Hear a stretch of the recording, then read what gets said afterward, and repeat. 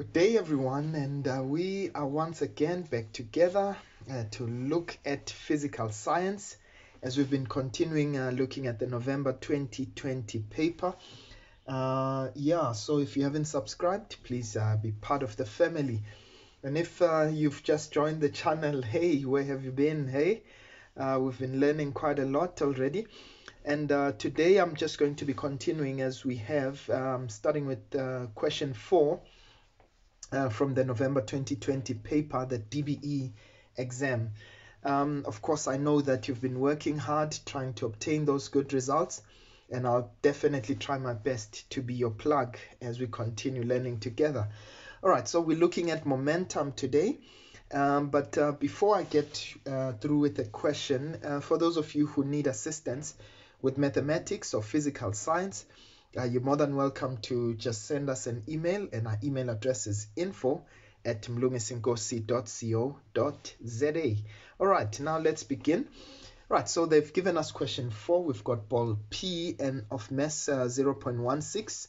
Okay, that is moving east rather at speed of 10 meters per second. That collides head-on, okay, with another ball Q there of 0.2 kilograms moving west. Okay, so they are the two balls moving in different directions. Okay, so they're telling us that they collide with each other, and after the collision, ball P moves to the west. Of course, the picture does say 1,000 words, which it feels like. So they say ignore the effects of friction and rotational effects of the ball. Now, obviously, we're going to look at the principles of conservation of linear momentum here, right? And remember the principle. Okay, they say define the term momentum in words. Now, first of all, momentum is the product of a body's mass and its velocity, right? And you must keep in mind that momentum is a vector quantity, so we must actually quantify it in terms of its magnitude and direction.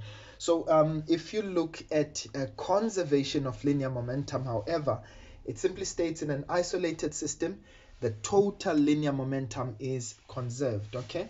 Or you can say momentum before collision equals momentum after a collision. Now let's look at the question. They say calculate the velocity of ball Q after collision.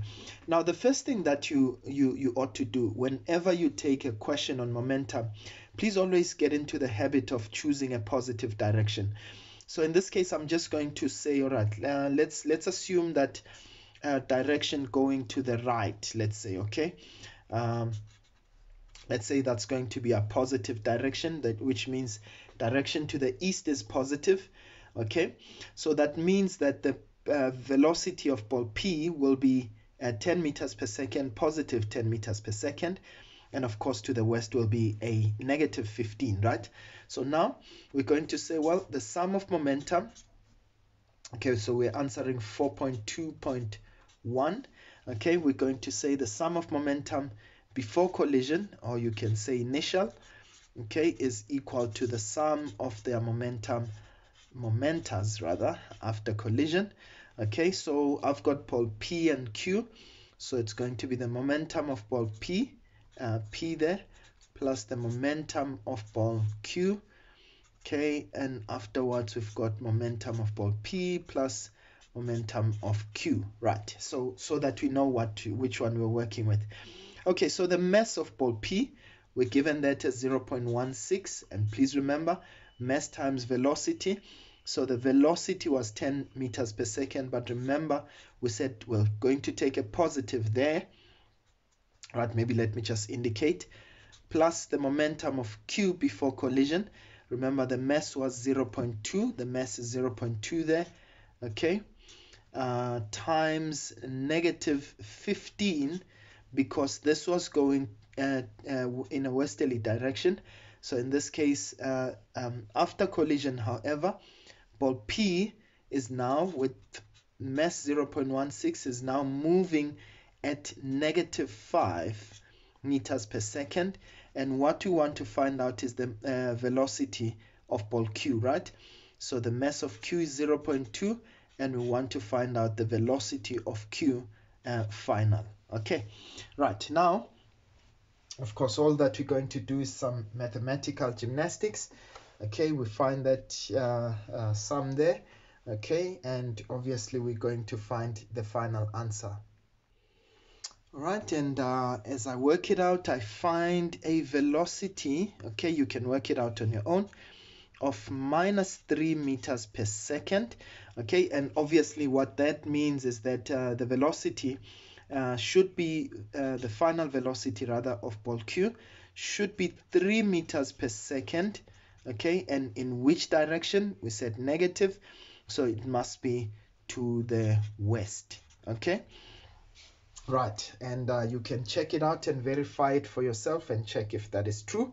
All right, so the next question, they ask us now to find the magnitude of the impulse of on ball P, right, during the collision. Right, so let's look at the impulse. What is impulse? By definition, impulse is simply the product of a force and the period over which that force acts on a body, right? But in this case, we don't have the force and the period, but we know that impulse, or rather, Newton's second law, F net delta T is equals to delta P. We call it the impulse momentum equation, but it's actually an application of Newton's second law. So impulse can also be equal to the change in momentum. So it's going to be the mass multiplied by the change in velocity. Right, and remember we're looking at ball P there. And remember ball P, we said the mass was 0.16.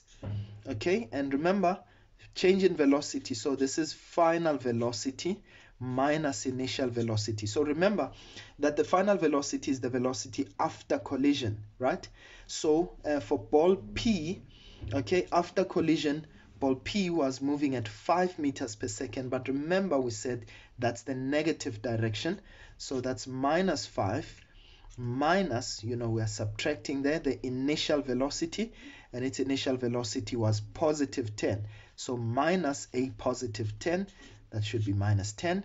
Okay, so our final answer there, get a final answer of negative 2.4 kilograms meters per second. Okay, so keep in mind that's mass, that's velocity, so that's kilogram meters per second. Alternatively, you can also express that SI unit as Newton seconds, right? Not Newton per second, but it's Newton seconds. All right, and that is our final answer. All right, if you note that, you would have scored yourself a whopping 10 marks, right?